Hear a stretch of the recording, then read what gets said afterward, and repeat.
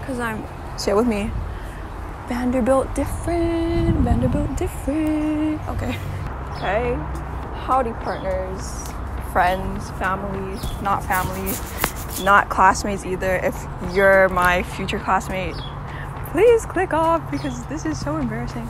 Hi, my name is Alyssa and I got into Vanderbilt University alongside 10 other schools, and I thought I'd make a video describing how I got into Vanderbilt and like my whole, there's something in my eye, college process, because I watched a lot of these videos when I was getting into college or applying. So I thought I'd make one too, because I think I'm pretty average. I think I'm pretty not there in the head, so maybe I could give some of you some hope, because I know I need it. Honestly, I don't even know how I got in. What the fuck? What the fuck? What the fuck? What the fuck? Sorry, this is like super late, but I also started really late, aka beginning of my senior year. Vanderbilt class profile, stats, my stats, not important by the way. List of activities, letters of rec, personal statements, standardized test scores, what I wish someone told me in high school, so I'll be giving you some insider edition tips. Okay. Vanderbilt's class profile consists of their acceptance rate, which is 9.6%, pretty low, which is like 1 in 10 people get accepted, but I applied early decision, so it was like 1 in 5, I don't know. And their average SAT score is 1510, and my score was not that at the time of applying, so you're chilling. And I applied for human and organizational development, which is basically like how organizations work with people. I don't know.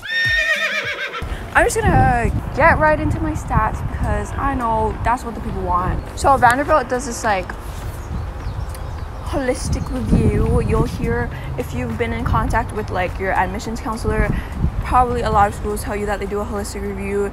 Holistic means they want to see that you're balanced in various aspects of your life. So the 5 things that my admissions counselor told me that they look for are rigor of curriculum, success in your overall curriculum, list of activities, letters of rec, personal statement, and standardized test scores. But the year that I applied, 2021, test optional was a thing. So hopefully they'll continue doing that, because I don't think test scores are an accurate representation of people. I have my handy dandy MacBook Pro here, computer, so I can read off my stats. Okay. Yeah. In 8th grade, I took Algebra 1 and I got an A. The summer before 9th grade, I took Health and PE and I got an A in both. And in 9th grade, I took English, Geometry, Biology, Arts and Communications Core, Business Core, Spanish 1, and Participation in Democracy / Modern History of Hawaii, half and half. And I got A's in all of those. 10th grade, the summer before 10th grade, I took Algebra 2 in person, I got an A, and I took World History and PE online, also got A's in those. In 10th grade, I took US History, English, Physics, Digital Media Tech, Marketing, Spanish 2, and Trig and Pre-Calc. And I got all A's in those as well. And the summer before 11th grade, I took Marine Science, best class of my entire life. In junior year, I took AP Psych, AP Calc, AB, Chemistry, Accounting, Honors English, which was American Lit and Exposé Writing, Yoga, and Film. I got all A's junior year, except for, I think, American Lit. I got a B, which was half, which was really dumb. Wasn't my fault. You just don't get the best teacher sometimes. No, just kidding. As you can see, I only took 2 APs and 1 honors, and the rest were cruise again. Take classes that add value to your life. And then the summer before 12th grade, I took Intro to Computer Science online, and I got an A. And senior year, I took AP Lang, AP Calc BC, Public Relations, Finance, AP Econ, yoga, and I had a free TA period, all A's again. And honestly, for the most part, I had all the same teachers, or mostly the same teachers. Yeah, it's pretty crazy because I was in 2 cores, so. Oh my god, there's a bug on me. Number 2, success in your overall curriculum. Okay, so I had a 3.8 unweighted GPA out of 4 and 4.019 out of 4 unweighted because of my 1B. And you see these other people, and they'd be having like 4.5, 5.0 GPAs. Couldn't be me. And that's because of my whole core class situation. So I was in media core my freshman and sophomore year, or I couldn't take AP classes basically freshman and sophomore year, so my GPA could have been higher, but it wasn't because yeah, the highest I could get freshman and sophomore year or 4.0. And also I didn't max out on AP classes, which I really don't recommend. Like, you think you can handle it, maybe you can, but not for me. I'm basically saying that you don't have to max out on APs, you don't have to you don't have to max out on APs and be super smart to get into a good school. I'm living proof, because say it with me, Vanderbilt different. Okay. Okay, whatever. And my rank was 1 out of 400 weighted. Anybody who has a 4.0 gets number 1. Self-explanatory. Oh, and additional fact, or the school I went to is ranked 1,446 nationally, and we're the number 2 best public school in Hawaii. So, because maybe college admissions counselors look at like your school's ranking, and if your school is ranked high, then they'll expect higher of you. But I don't know, don't ask me, I'm not a admissions counselor. Like I said, no idea how I got in, but disclaimer, proclaimer. I feel like you don't have to do like so much stuff, like you don't have to start a nonprofit. I'm just saying that because I didn't do it, but I don't think it's necessary to like participate in nonprofits and do stuff that aren't really meaningful to you. The sun is against that aren't really meaningful to you, like if you just do it to do it because it looks good. I don't think it's worth it. Like, do stuff that you want to do and do them well, and spend time perfecting your craft. I'll do a separate video of me reading my list of activities with the descriptions because I think I worded them really well, but I'm embarrassed to say them out loud. DM me if you want the unlisted video. Minimac, which is like the biggest thing ever for me because I've been doing media since I was in the 4th grade. So I'm so thankful I went to a high school that still had a great media program. Senior class committees, luau, and spirit week. I don't know, I just feel like there was lack of spirit my senior year, so I wanted to put together spirit week, and I did that, and it went really well. And we were supposed to have a senior luau, but that fell through because COVID-19. CompuGirls by ASU, Arizona State University, which was 3 hours a week, 6 weeks a year, which is basically this thing we learned about cybersecurity, how to stay safe online, and we had to do this project thing and show it to everybody. Short term, but very beneficial in my life. And I did gymnastics / tumbling. Well, I did gymnastics when I was younger, and then I switched over to tumbling because I thought I was gonna be in cheer and stay in cheer during my high school career, but no. And I was in DECA all 4 years, historian and my school shop manager, and I won some awards, barely, but I won some awards. And 7 hours a week, 48 weeks a year.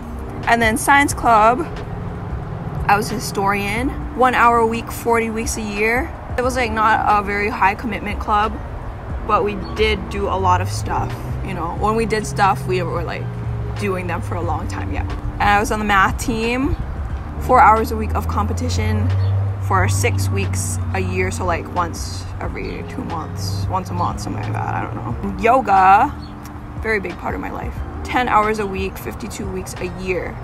Tutor / study groups, 7 hours a week, 48 weeks a year. And then I play the guitar 1 week a year, 52 weeks. 1 hour a week, 52 weeks a year, sorry.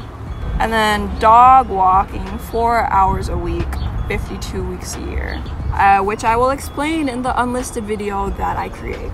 You're welcome. I think letters over act played a huge role in my acceptance. So get it from teachers that you've had a long time, even if they don't know you well, or if they do know you well, better for you. And I asked my AP Calc teacher, which I have for 2 years.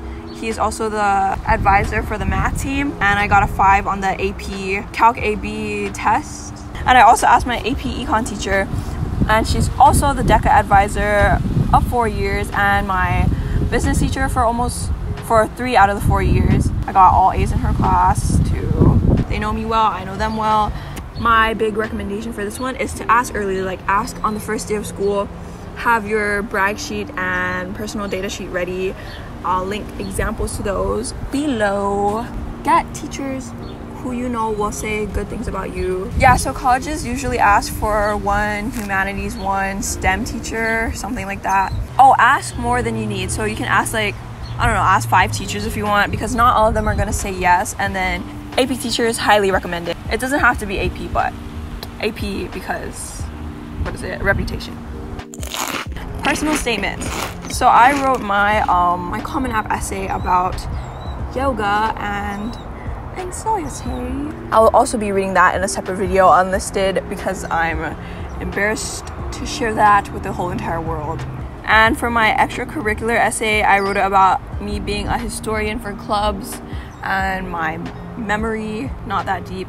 But for your personal statements, I recommend watching like TikTok accounts like Gohar's Guide, and I don't know. Yeah, you just gotta speak your mind. Don't write what you think other people want to hear.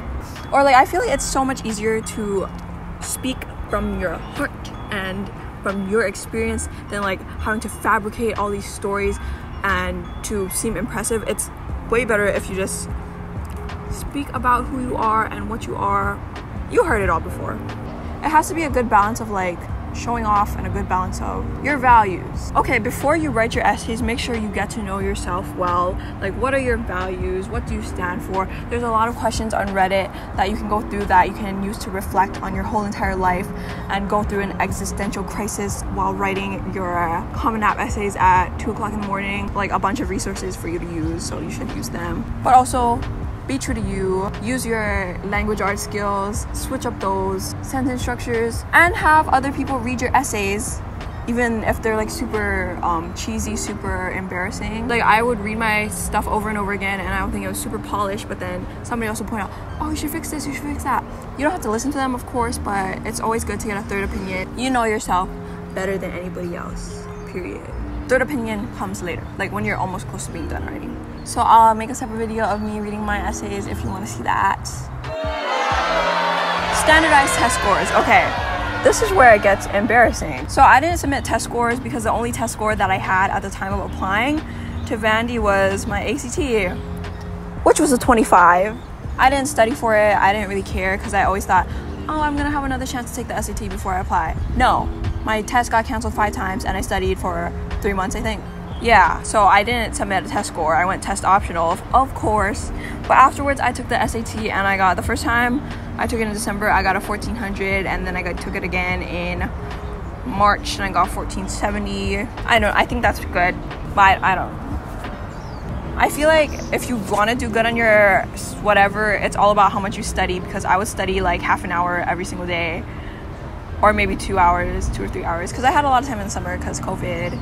Standardized tests are like pay to win. Like, I don't know, I guess you could be like naturally smart, or your parents could force you to study for the SAT, or if you didn't have guidance like me, then utilize your free resources. On the AP exams, I took 2 during my junior year. I got a 5 on the AP Calc exam, 4 on the AP Psych exam. Not transferable, so I'm gonna take psychology again. I don't know how I got into Vanderbilt University. I couldn't tell you what I did specifically to get in. I also forgot to say, take everything that I said with a grain of salt, because everybody's experiences are different, and I think luck definitely did have a lot to play with my acceptances to my colleges and just again, trust yourself. Trust that everything, all the hard work you put into these 12 years will pay off and you will end up where you are meant to be. Like, also, college is not for everyone, so also take that into account. Listen to yourself. Pray, manifest, do whatever you need to do. Just, you got it. Like, you will end up where you need to be, where you're meant to be, and I live by that so much. So don't go into this college admission season with too high of expectations. Don't expect anything at all. Just like, have fun with it. Like, that sounds so bad, but that's the truth. Like, the more fun you have with it, I think the less stressed out you're gonna be, and yeah, you're just gonna have a better time overall. It's not that serious. Like, literally, it's not that serious, but it kind of is, because 4 years, but you'll be fine. Whatever you choose to do, you'll be fine. You'll find a way. You'll figure it out. But yeah, believe in yourself. Okay, bye. Just be a good kid. If you're not, it's never too late to start. Try your best. Good luck, have fun. But if you need help, reach out to me. I'm very much available. Never too late to start, never too early to start. Because once the Common App opens, just keeps going and going and going and going and going. Oh, biggest thing ever that I forgot to mention is to believe in yourself, because it does really go a long way. Like, you will doubt yourself every single day. Every single word that you type out, you're gonna be like, oh my god, I don't know if this is the right thing to do. It is, it is. If you have any questions, concerns, leave them in the comments. Those are my stats. Those are my tips and suggestions.